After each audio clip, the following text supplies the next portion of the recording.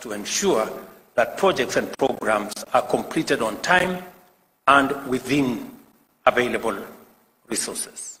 As I have said before, we made a commitment that we are going to steer the country away from the cliff where we were heading in terms of our economy. First initial step was to reduce the amount of borrowing that we were heading in the wrong direction.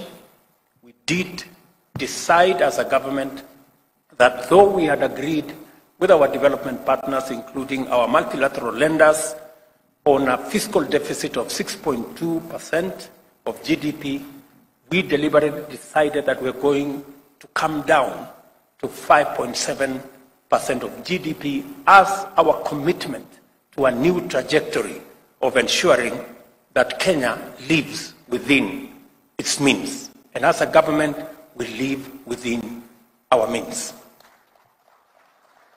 In the same spirit, I have had a candid conversation with the ministry responsible for infrastructure, and the 910 billion worth of projects that were already in some form committed. We've scaled it down, and I had a long meeting with all the agencies under the Ministry of Transport and Roads to scale it down. I think we have shaved another 250 billion out of that so that we can stagger the projects, deliver on the ones that are of immediate, already started and rolling, and then do the others later, because we have to live within our means.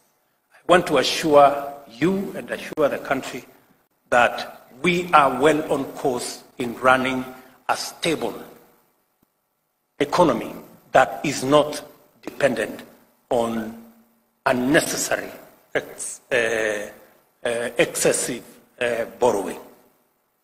I know we had an issue of delayed salaries, which is, somebody said, it is the first time that we are having delayed salaries.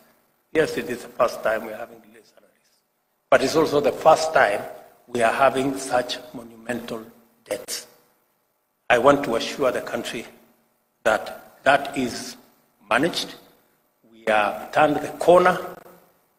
All I assure the country is this, the commitment I made that we are not going to borrow money to spend on recurrent expenditure, including salaries.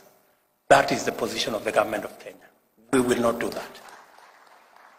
We will look for our taxes, and I want to commend the Kenya Revenue Authority for what they are doing.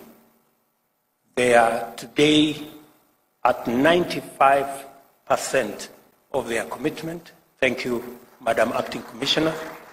They are doing a wonderful job in a very difficult terrain. We have experience of people who are not used to paying taxes. But we have said that this is no longer going to be the animal farm. All of us are going to pay. So again, let me say that that is now behind us. We are moving in the right direction, but to assure the country that we will not continue the old tradition of borrowing money to pay recurrent expenditure, to pay salaries.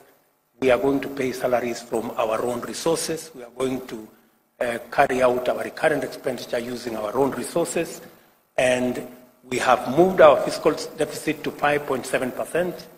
Our target is to take it to 5% next year and 4.4% the following year, so that we can work within the parameters of the resources